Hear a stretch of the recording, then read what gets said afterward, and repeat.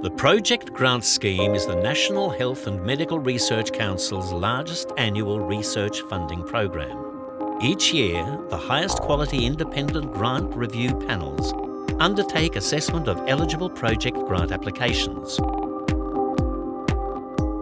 Over 6 weeks to mid-September, members of the research community will gather to assess around 4,000 applications. This will involve 36 12 to 15 member grant review panels, each meeting for a week to assess up to 120 applications.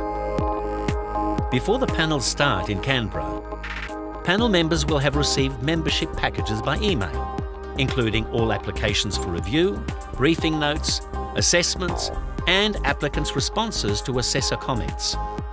Membership packages will be individually adjusted for any conflicts of interest. A primary and secondary spokesperson will have already been selected for each application. Their roles will be to assess the applications and score them across 3 criteria: scientific quality, significance and innovation, and track record of the application team relative to opportunity. Each panellist should expect to act as primary spokesperson on around 8 applications and secondary spokesperson on a further 8. Their assessments need to be completed prior to the review week and presented to the panel. With so many applications to process, early removal of non-competitive applications known as not for further consideration will make this mammoth task a little easier. A list of applications flagged NFFC will be compiled by the NHMRC based on spokesperson scores and handed to each panellist. On day 1, each panellist will confidentially review the list of NFFC applications. They can confirm the list by signing the bottom of the NFFC sheet, but they can also rescue any application by circling it in the list.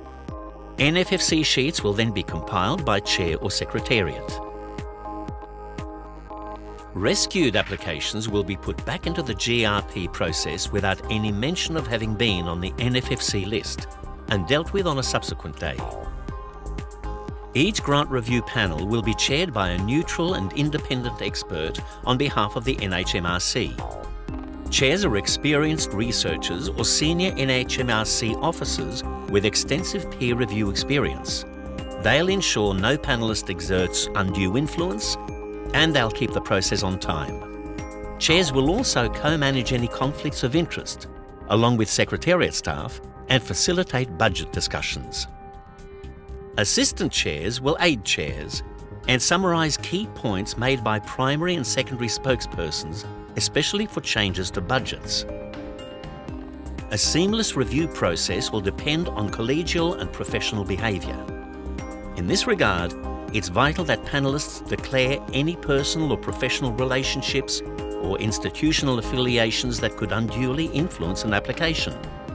Confidentiality of the process must be maintained in perpetuity.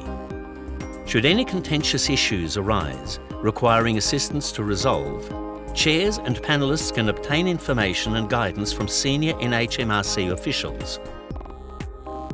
A review time of about 20 minutes per application should ensure all applications are considered over 5 days, with the reconfirmation of final ranking of applications occurring on the Friday. The cycle of an application in the grant review panel process will start with the chair announcing its app ID, title, and any conflicts of interest. Any panellist with a high conflict of interest will leave the room, but they can be called back to offer a scientific opinion.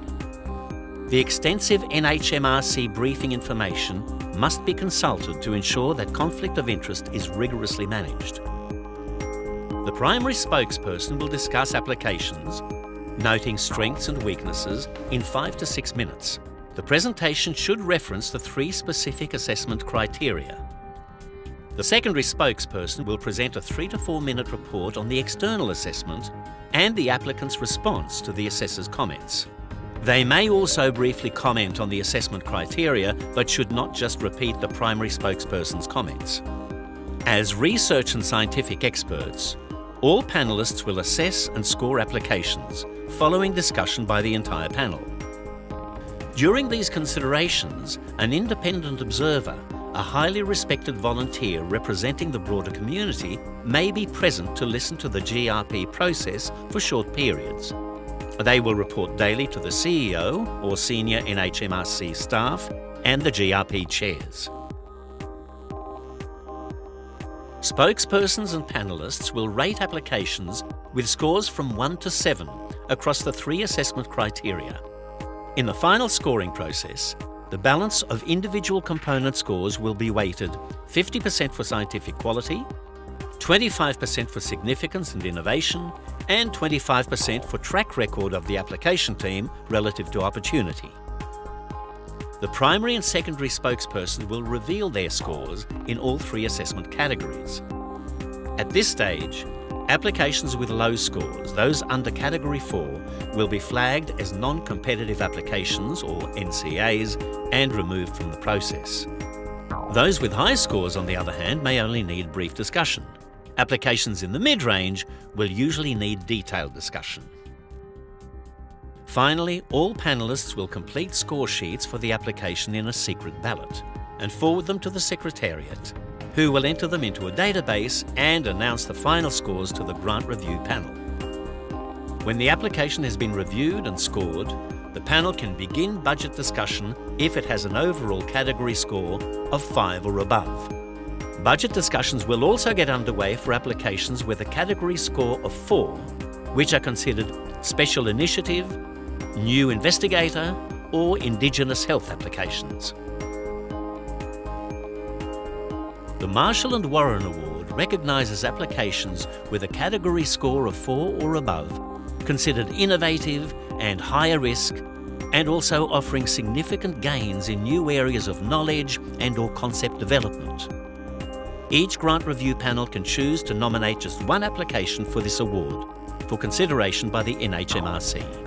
So finally, let me thank you for agreeing to be a member of the GRP panel and its system this year. Thank you for the work you've already done and the work you'll do between now and when the panel meets. I look forward to seeing you in Canberra while you do that crucial central work of the NHMRC, and that is high quality peer review. We all work to improve the health of Australians, and peer review is right at the centre of that. So thanks again.